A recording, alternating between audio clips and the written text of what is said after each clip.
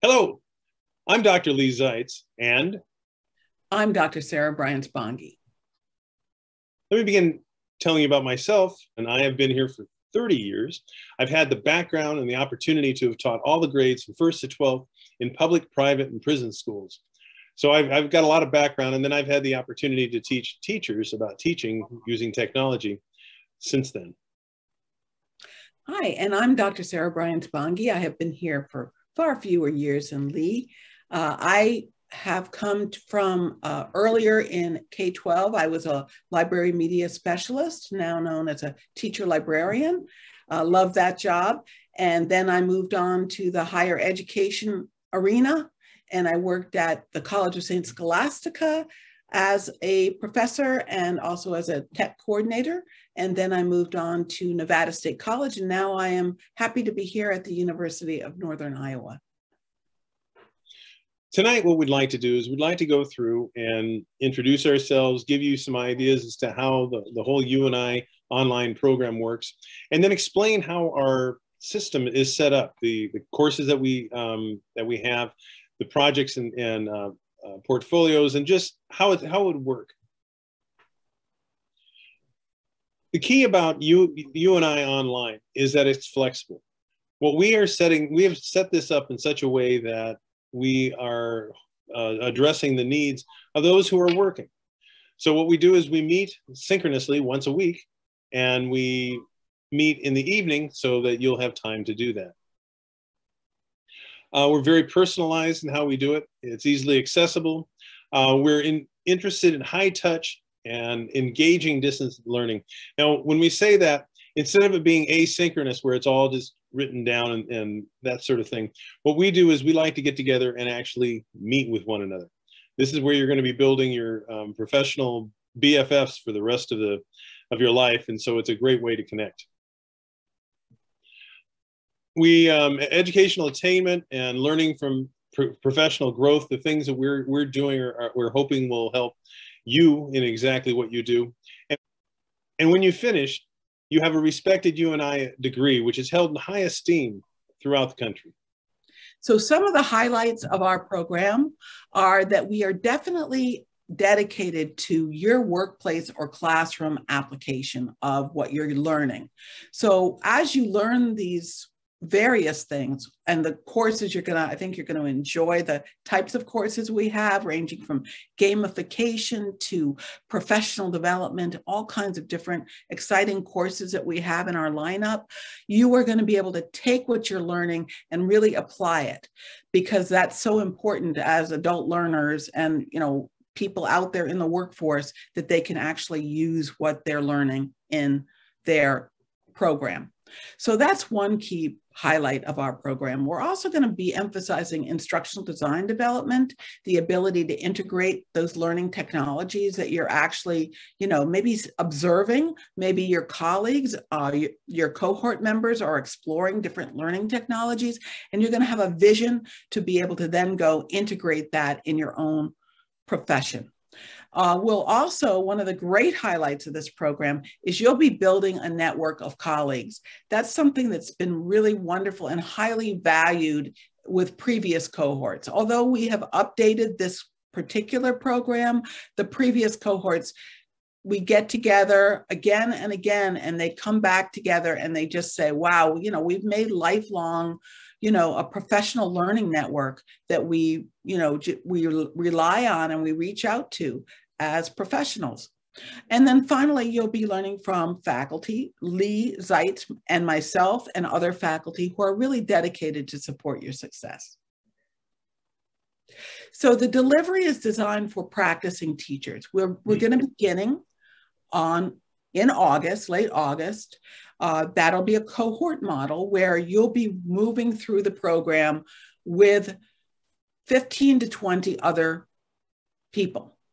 The courses include about 10 courses, a max of 10 courses, and that provides you with 30 credits. Each course, and what we really like about this is because we recognize you're working professionals, each course is dedicated in an 8-week segment. So there's one course that's offered the first 8 weeks, and then there's a second course that builds upon that first course for the second 8 weeks. So that will be happening in fall semester, in spring semester, and then in the summer, as noted here on the slide, you'll be jumping into 2 6-week course segments. You'll have a master's degree project that really aligns with your own personal professional needs. And then you'll be also creating a professional portfolio, which aligns with the ISTE standards, which is the International Society for Technology in Education, a leading organization. So this is a screenshot of a previous cohort, just so you get the idea that it's a very collegial group, very close-knit group. And the classes will take place. You'll, of course, have very rich scaffolding in the form of a Blackboard course site that has a lot of resources for you to use. But also every week, and it'll be on a Thursday, you're going to have a synchronous online class with your other colleagues. Our goal is to make it really interactive for you. You're doing things with your colleagues, you're talking, you're in breakout rooms. It's not going to be just lecture mode. You'll enjoy it. You'll find it very engaging. And as noted, it's blended. So there will be online materials and readings. Again, the Zoom meetings will be on Thursday nights. And those Zoom meetings will take place from 6 p.m. to 8:45 p.m. So you can kind of count, you just kind of map out your schedule and you'll be good to go. All the sessions will be recorded for later reference. Ideally, you'll be able to attend live because that's a much richer experience. But if you can't on occasion, we totally understand that. And we will be recording those sessions. And then, of course, we really want to kind of kick this off in a great way so that you kind of have a real sense of who all is in your cohort. So we're going to be having an on-campus visit on one Saturday in September.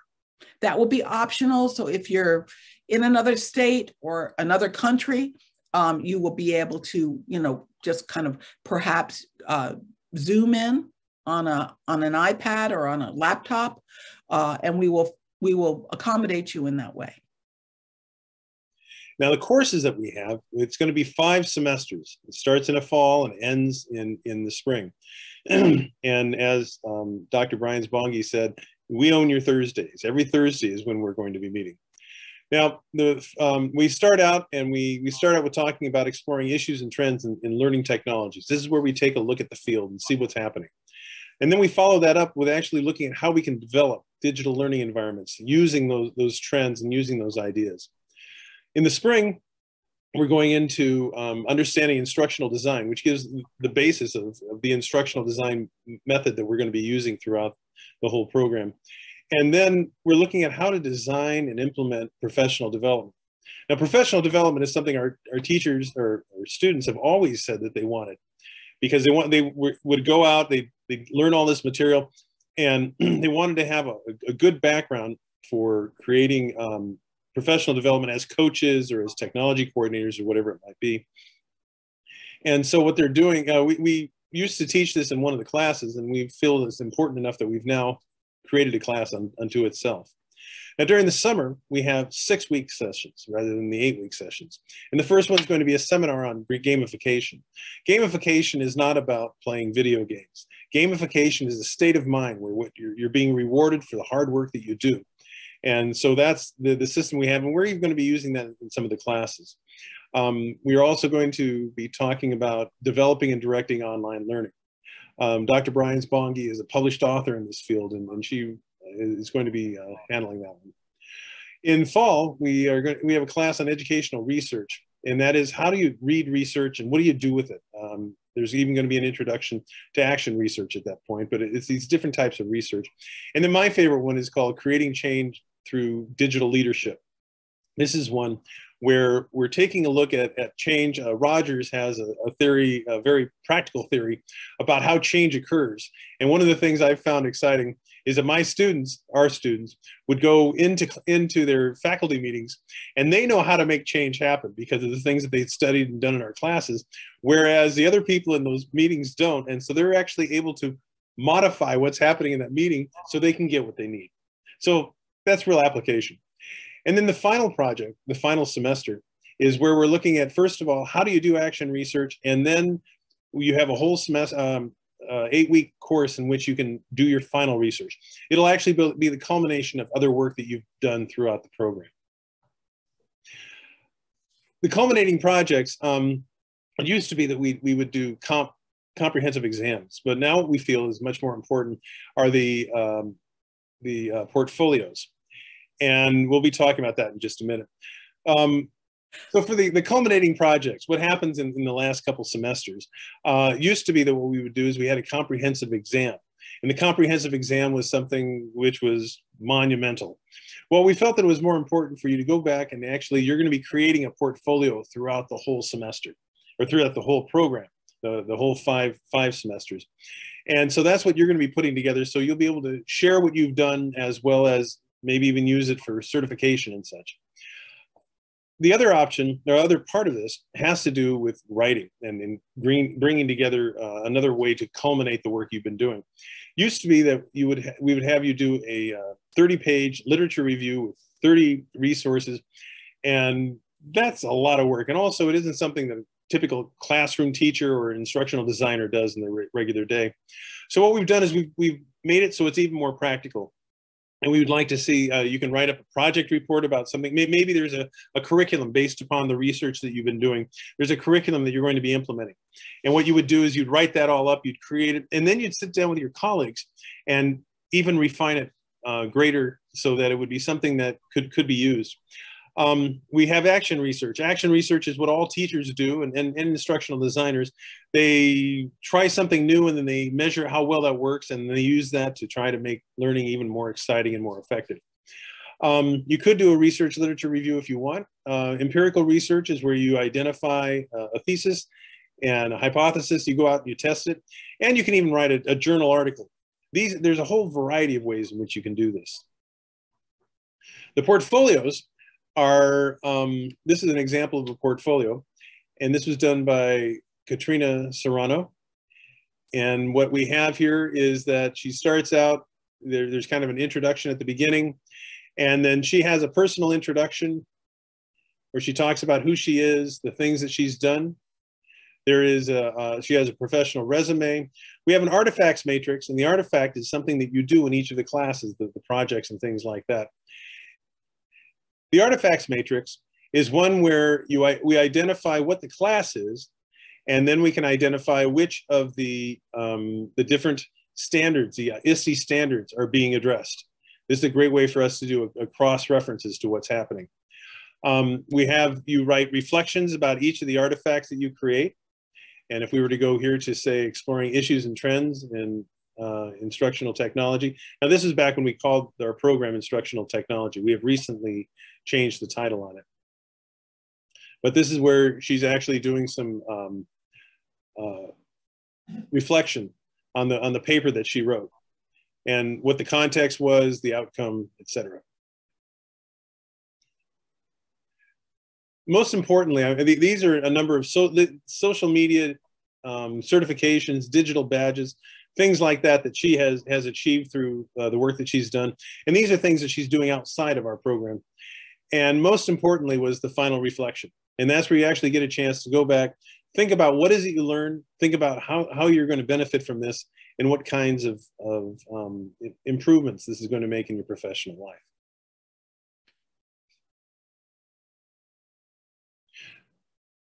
And this is our graduating class. That's what we're looking for. We always get together. Actually, it's something where it's quite meaningful because in many cases, we haven't even met each other except maybe at an ISTE conference or something like that. But this is something where people get together and celebrate themselves and each other. And then as far as career advancement, this is an important thing to consider. As far as technology integration, what we're doing is everything that we do is practical. Whenever you're creating something, we're hoping that it's going to be something that is going to be applicable to you in your classroom or in your business or wherever you may be doing your instructional design.